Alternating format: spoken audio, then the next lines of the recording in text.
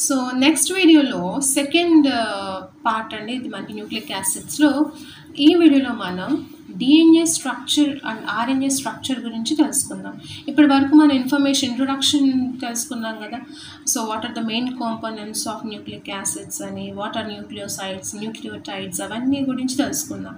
So ఇప్పుడు మనకి ఆ డిఎన్ఏ అంటే ఏంటి, ఆర్ఎన్ఏ అంటే ఏంటి, వాటి యొక్క స్ట్రక్చర్స్ గురించి తెలుసుకుందాం అండి. So what is a DNA? DNA అనేది ఎందుకు కావాలండి? అది ఒక జెనెటిక్ మెటీరియల్ అంటాం. Okay, so DNA is a genetic material. It is a molecular base of heredity in all organisms. So అన్ని ఆర్గానిజమ్స్లో కూడా మనకి హెరిడిటరీ మెటీరియల్ అనేది వన్ జనరేషన్ నుంచి ఇంకొక జనరేషన్కి క్యారీ చేస్తూ ఉంటుంది కదా. అది ఎవరు క్యారీ చేస్తూ ఉంటారంటే DNA క్యారీ చేస్తూ ఉంటుంది. అంటే అన్ని లివింగ్ ఆర్గానిజమ్స్లో కూడా ఈ DNA అనేది ఉంటుంది. కానీ కొన్ని వైరసెస్లో వచ్చేసరికి DNA ప్లేస్లో RNA అనేది జెనెటిక్ మెటీరియల్గా యాక్ట్ చేస్తూ ఉంటుంది. సో వాటికి ఎగ్జాంపుల్స్ వచ్చేసరికి మనకి టొబాకో మొజాయిక్ వైరస్. ఇది మనకి టొబాకో ప్లాంట్స్లో మొజాయిక్ డిసీజ్ని కాజ్ చేస్తుందండి వైరస్, అందుకే దీన్ని టొబాకో మొజాయిక్ వైరస్ అంటాం. ఈ టొబాకో మొజాయిక్ వైరస్లో RNA అనేది genetic material. HIV human immuno virus అంటాం కదా, HIVలో కూడా RNA genetic material. Polio virus, అలాగే మీజల్స్ వైరస్. సో వీటన్నిటిలో కూడా ఈ అన్ని వైరసెస్లో కూడా జెనెటిక్ మెటీరియల్ RNA ఉంటుంది. So mostly DNA is genetic material. కొన్ని వైరసెస్లో మాత్రం RNA అనేది జెనెటిక్ మెటీరియల్గా యాక్ట్ చేస్తూ ఉంటుంది. సో ఈ న్యూక్లిక్ యాసిడ్స్ చూస్తే అవి డిఫరెంట్ వెరైటీ ఆఫ్ స్ట్రక్చర్స్ అనేవి ఎగ్జిబిట్ చేస్తూ ఉంటాయండి. వాటిలో మోస్ట్లీ మనకి ఫెమిలియర్ స్ట్రక్చర్ వచ్చేసరికి Watson and Crick model of DNA structure అనేది ఫేమస్ అండి. దాని గురించి మనం ఇప్పుడు తెలుసుకుందాం. So Watson and Crick model of DNA. ఈ వాట్సన్ అండ్ క్రిక్ అనేవాళ్ళు ఇద్దరు సైంటిస్టులు.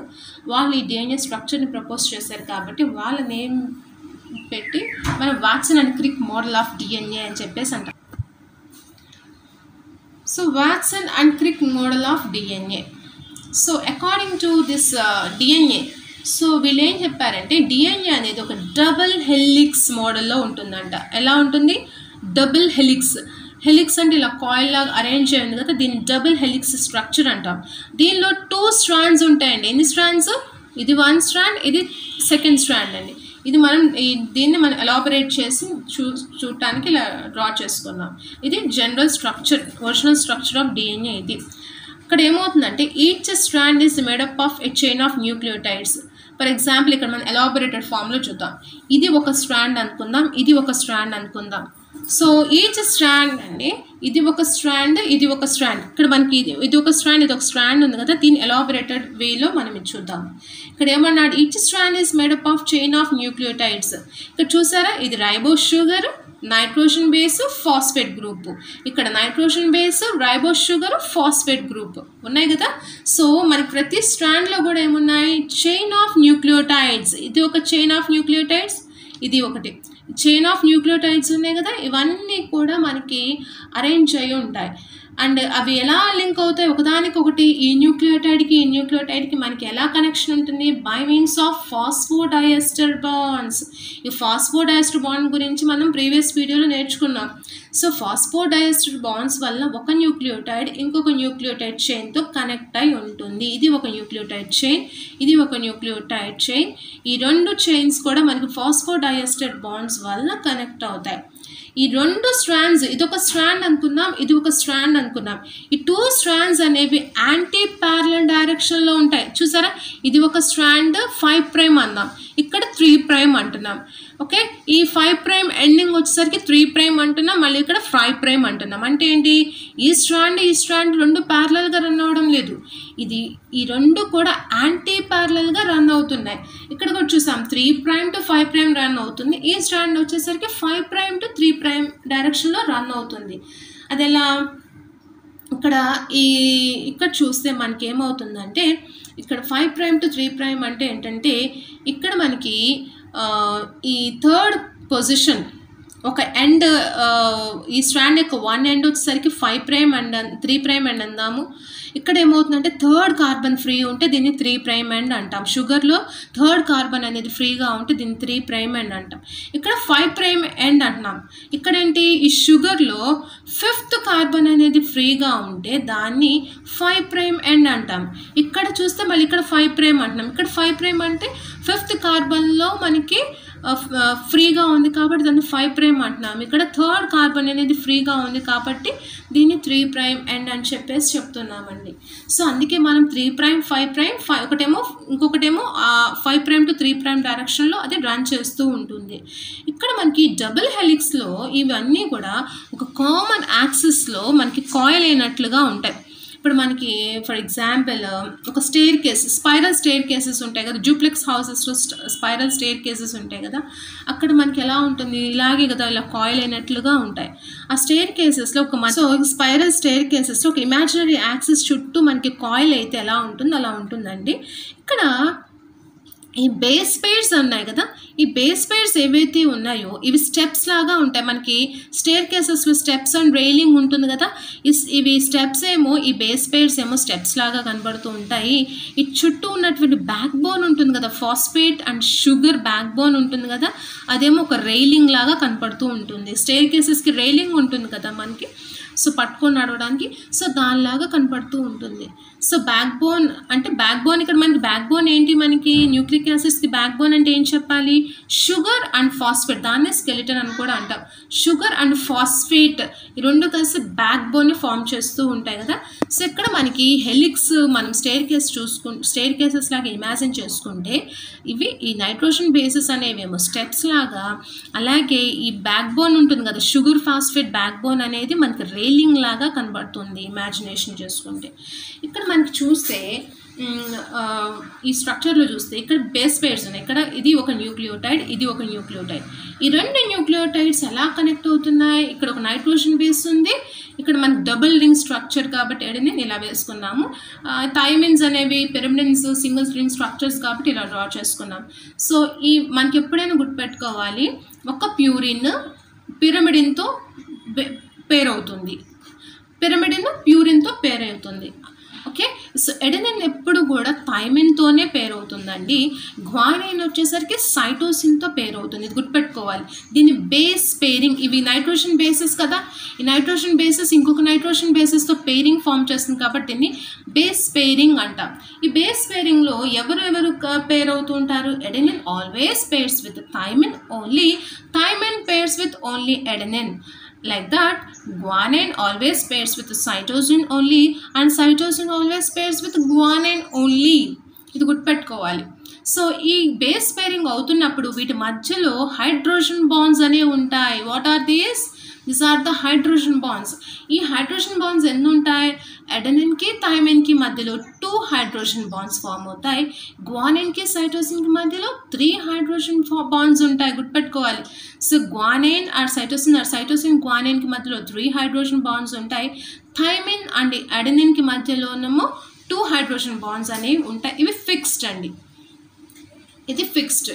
ఓకే, సో బేస్ పేరింగ్స్ ఎలా ఉంటుంది మనకి, adenine and between adenine and thymine 2 hydrogen bonds and between guanine and cytosine 3 hydrogen bonds are formed and this is called as base pairing. This is called as base pairing. ఇక్కడ చూస్తే మనకి okay, so ఇక్కడ ఈ base pairing అనేవి స్పెసిఫిక్గా ఉంటాయి. Specific means what, ఇక్కడ వేరే ఆపోజిట్ వర్డ్తో ఇవి బేస్ పేర్ అవ్వవు. Only ఎడెనిన్ always pairs with thymine and guanine pairs with cytosine. So ఈ బేస్ పేరింగ్ అనేది స్పెసిఫిక్ బేస్ పేరింగ్ కాబట్టి 2 strands ఆఫ్ డబుల్ హెలిక్స్, దీని డబుల్ హెలిక్స్, దీన్ని ఏమంటారంటే కాంప్లిమెంటరీ బేస్ పేరింగ్ అంటారు. కాంప్లిమెంటరీ అంటే ఏంటంటే దే వర్ నాట్ ఐడెంటికల్గా ఉంటుంది. ఒకవేళ మనకి 1 strand ఆఫ్ డిఎన్ఏలో ఉన్నటువంటి బేస్ పేర్స్ తెలిస్తే మనకి ఆపోజిట్ స్ట్రాండ్స్ గురించి మనం చెప్పేయచ్చు అనమాట. 1 strandలో ఎడెనిన్ ఉందంటే ఆపోజిట్ స్ట్రాండ్లో థైమిన్ ఉన్నట్లు, 1 strandలో గ్వానైన్ ఉందంటే ఆపోజిట్ స్ట్రాండ్లో సైటోసిన్ ఉన్నట్లు. సో దీన్ని కాంప్లిమెంటరీ బేస్ పేరింగ్ అని కూడా అంటారండి. So 1 end of the strand is 5' end, whereas the 5th carbon మనం అది ఆల్రెడీ నేర్చుకున్నాం. ఇక్కడ మనకి డిఎన్ఏ స్ట్రక్చర్ యొక్క డయామీటర్ చూస్తే దిస్ ఇస్ డిఎన్ఏ స్ట్రక్చర్ కదా. ఈ DNA స్ట్రక్చర్లో see here ఇది diameter. What is the diameter? ఈ 2 స్ట్రాండ్స్కి మధ్యలో ఎంత డయామీటర్ ఉంటుంది? 20 angstrom units డయామీటర్ ఉంటుంది. ఎంత? 20 angstrom units డయామీటర్ ఉంటుంది. అండ్ ఇక్కడ మనకి చూస్తే మనకి ఒక కంప్లీట్ టర్న్ కంప్లీట్ చేసుకోవడాన్ని మనం పిచ్ అంటాం. 1 టర్న్ ఏమంటాము? 3 ఒక టర్న్ అంటాం కదా, దాన్ని పిచ్ ఆఫ్ ద హెలిక్స్ అని కూడా అంటాం. సో ఒక కంప్లీట్ పిచ్ ఫామ్ చేసినప్పుడు మనకి టోటల్గా 10 బేస్ పేర్స్ అనేవి ఉంటాయి. సో ఇక్కడ మనకి వీటిని చూస్తే దీన్ని మైనర్ గ్రూవ్ అంటాం, దీన్నేమో మేజర్ గ్రూవ్ అంటాం. This is a minor groove, major groove. So 1 turn అంటే ఏంటి? 1 minor groove and 1 major groove is equal to 1 turn and are 1 pitch of the helix అని చెప్తాం. సో ఈ 1 పిచ్కి మొత్తం టోటల్గా 10 బేస్ పేర్స్ ఉంటాయండి. టోటల్గా ఎన్ని బేస్ పేర్స్ ఉంటాయి? 10 బేస్ పేర్స్ ఉంటాయి. ఈ న్యూక్లియోటైడ్స్ ఉన్నాయి కదా, ఈ న్యూక్లియోటైడ్స్ మధ్యలో గ్యాప్ ఉంటుంది కదా, ఎంత ఉంటుంది? 0.34 నానోమీటర్స్. ఎంత ఉంటుంది? differences between the 2 nucleotides is 0.34 nanometers. అలాగే మనకి ఒక 10 బేస్ పేర్స్ అంటే ఒక టర్న్ అని చెప్పుకున్నాం. దానికి ఎంత లెంగ్త్ తీసుకుంటుంది? That is near 34 angstrom units తీసుకుంటుందండి. See here, the length of the one turn is 34 angstrom units. ఒక టర్న్ కంప్లీట్ చేసుకోవడానికి అంటే మనం ఏం చెప్పుకున్నాం? ఒక major group and 1 minor group కలిపితే ఏమవుతుంది? ఒక టర్న్ అని చెప్పుకున్నాం. సో ఒక length of the one turn ఎంత? 34 angstrom units అంటాం. So distance between 2 base pairs, 2 base పేర్స్కి మధ్యలో ఉండేటువంటి డిఫరెన్స్ ఎంత? 3.4 angstrom units, or we can also say that 0.34 nanometers. And ఇక్కడ మనకి ఈ హెలిక్స్ అనేది ఎప్పుడు కూడా క్లాక్ వైజ్ డైరెక్షన్లో ఉంటుంది. అంటే రైట్ హ్యాండ్ సైడ్ నుంచి అది కాయిల్ అవుతూ ఉంటుంది. రైట్ హ్యాండెడ్ హెలిక్స్ అంటాం. దీన్ని ఏమంటాం? రైట్ హ్యాండెడ్ హెలిక్స్ అంటాం. దీన్నే క్లాక్ వైజ్ హెలిక్స్ అంటాం. సో ఈ టైప్ ఇటువంటి క్యారెక్టర్స్ ఇప్పుడు మనం చెప్పుకుంటుంది, చదువుతుంది కూడా మనం రైట్ హ్యాండెడ్ హెలిక్స్ గురించి. సో ఈ క్యారెక్టర్స్ ఉన్నటువంటి డిఎన్ఏని మనం BDNA అంటాం. ఏ టైప్ ఆఫ్ డిఎన్ఏ?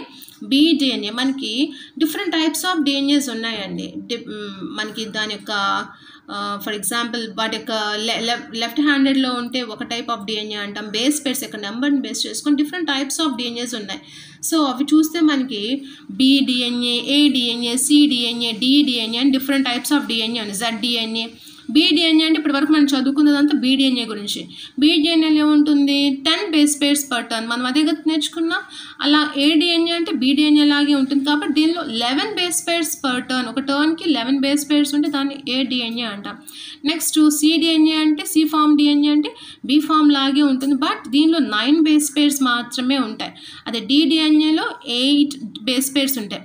ఒకవేళ కనుక DNA లెఫ్ట్ హ్యాండెడ్ ఫామ్లో ఉందనుకోండి, లెఫ్ట్ హ్యాండెడ్ కాయిలింగ్ కనుక ఎగ్జిబిట్ చేస్తే దాన్ని ZDNA ఉంటే దాన్ని ZDNA అంటామండి. దానికి 12 బేస్ పేర్స్ పర్ టర్న్ అనేది ఉంటాయి. ఎన్ని ఉంటాయి? మొత్తం 12 బేస్ పేర్స్ ఉండి లెఫ్ట్ హ్యాండెడ్ ఫామ్లో ఉంటే దాన్ని ZDNA అంటాం.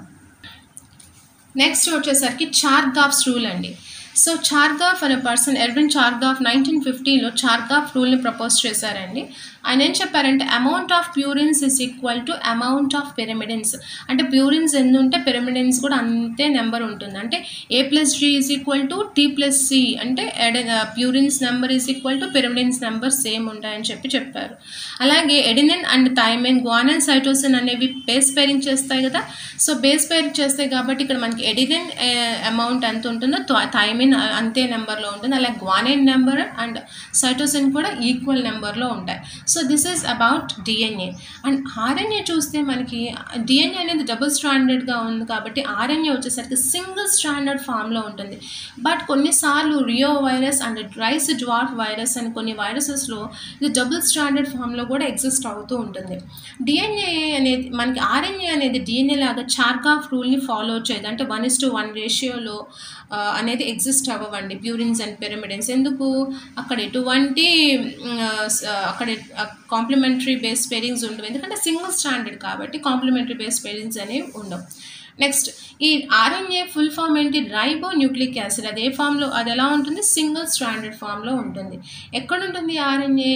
అవుట్ సైడ్ ద న్యూక్లియస్ అంటే సైటోప్లాజంలో ఉంటుంది. RNA ఎక్కడ ఉంటుంది? సైటోప్లాజంలో. సో ఆర్ఎన్ఏ అనేవి 3 టైప్స్లో ఉంటాయి. అవేంటి? MRNA, rRNA, tRNA. ఎంఆర్ఎన్ఏ అంటే messenger RNA, ribosomal RNA, tRNA అంటే ట్రాన్స్ఫర్ ఆర్ఎన్ఏ అని చెప్పేసి అంటాం. సో ఎంఆర్ఎన్ఏ ఏం చేస్తుంది? ఇక్కడ ఇది న్యూక్లియస్లో ప్రొడ్యూస్ అయ్యి మనకి ప్రోటీన్ సెన్సెస్లో కావాల్సినటువంటి ఇన్ఫర్మేషన్ మొత్తాన్ని ఇది క్యారీ చేస్తుంది. అంటే ఒక మెసెంజర్ లాగా యాక్ట్ చేస్తుంది అనమాట ఇన్ఫర్మేషన్ తీసుకెళ్ళడానికి. కాబట్టి దీన్ని మెసెంజర్ ఆర్ఎన్ఏ అంటాం. ఎంఆర్ఎన్ఏ అంటే మెసెంజర్ ఆర్ఎన్ఏ. దీన్ని ఫస్ట్ డిస్కవర్ చేసింది Jacob and మోనార్డ్ in the year 1961. And ribosomal RNA, దీన్ని ఆర్ఆర్ఎన్ఏ అంటాం. సో నేమ్లోనే ఉంది రైబోజోమల్ ఆర్ఎన్ఏ అంటే ఇది ఎక్కడ ఉంటుంది? రైబోజోమ్స్లో ఉంటుంది. సో ఇది మనకి అన్ని ఆర్ఎన్ఏస్లో కూడా ఇది లార్జెస్ట్ అనమాట. ఇది నియర్లీ 80% ఆఫ్ టోటల్ ఆర్ఎన్ఏలో ఈ రైబోజోమల్ ఆర్ఎన్ఏనే ఇది మేజర్ పార్ట్ ఉంటుంది. సో ఇక్కడ మనకి ఇదేం చేస్తుంది? రైబోజోమ్స్ ఏం చేస్తే ప్రోటీన్ సెన్సెస్లో యాక్టివ్ రోల్ని ప్లే చేస్తుంటాయి కదా. సో అక్కడ ఈ రైబోజోమల్ ఈ ఆర్ఎన్ఏ ఉంటుంది కాబట్టి దీన్ని రైబోజోమల్ ఆర్ఎన్ఏ అంటాం. And last one is tRNA are transfer RNA. దీనికి బోల్డ్ అనే నేమ్స్ ఉన్నాయి. ట్రాన్స్ఫర్ ఆర్ఎన్ఏ అన్నా ఇదే, టీఆర్ఎన్ఏ అన్నా, సాల్యుబుల్ ఆర్ఎన్ఏ అన్నా, అడాప్టివ్ ఆర్ఎన్ఏ అన్నా కూడా ఇదే. సో ఈ టీఆర్ఎన్ఏ ఆర్ ఎస్ఆర్ఎన్ఏ ఆ ట్రాన్స్ఫర్ ఆర్ఎన్ఏ ఇది ఏంటి? అన్నిటికంటే కూడా స్మాలెస్ట్ ఆర్ఎన్ఏ. లార్జెస్ట్ అంటే రైబోజోమల్ ఆర్ఎన్ఏ, స్మాలెస్ట్ ఆర్ఎన్ఏ ఏంటండి? టీఆర్ఎన్ఏ. ఇదేం చేస్తుంది? ఇది ఎంత ఉంటుంది? Nearly 10 to 15% of RNA. ఇది ఎంత ఉంటుంది? ఓన్లీ 10 to 15% మాత్రమే ఉంటుందండి. అండ్ ఇది ఇక్కడ ఉంటుంది, సైటోప్లాజంలో ఉంటుంది. మనకి ఇవి వచ్చేసరికి న్యూక్లియస్లో ఉంటుంది, ఇదేమో రైబోజోమ్స్లో ఉంటుంది. ఇదేమో న్యూక్లియస్లో ఉంటుంది, ఇదేమో రైబోజోమ్స్లో ఉంటుంది. ఇది వచ్చేసరికి సైటోప్లాజంలో ఉంటుంది. దీని యొక్క ఫంక్షన్ ఏంటి? అమైనో యాసిడ్, ప్రోటీన్ సెన్సెస్ జరగడానికి అమైనో యాసిడ్స్ కావాలి. సో అమైనో యాసిడ్స్ని ఈ టీఆర్ఎన్ఏ అనేవి ఏం చేస్తూ ఉంటాయి? కలెక్ట్ చేస్తూ ఉంటాయి. అమైనో యాసిడ్స్ని కలెక్ట్ చేస్తూ ఉంటాయి అన్నమాట. సైటోప్లాజం నుంచి కలెక్ట్ చేసుకొచ్చి మన ప్రోటీన్ సెన్సెస్లో వాటిని పార్టిసిపేట్ చేస్తూ ఉంటాయి. కాబట్టి దీన్ని టీఆర్ఎన్ఏ ట్రాన్స్ఫర్ చేస్తూ ఉంటాయి అన్నమాట అమైనో యాసిడ్స్ని. ఏం చేస్తూ ఉంటాయి ఇవి? So the function is to collect amino acids from the cytoplasm. Protein senses కావాల్సినటువంటి అమైనో యాసిడ్స్ని మొత్తాన్ని ఇవి కలెక్ట్ చేసి ట్రాన్స్ఫర్ చేస్తూ ఉంటాయి కాబట్టి దీన్ని ట్రాన్స్ఫర్ ఆర్ఎన్ఏ అంటాం. So with this we have completed the nucleic acids.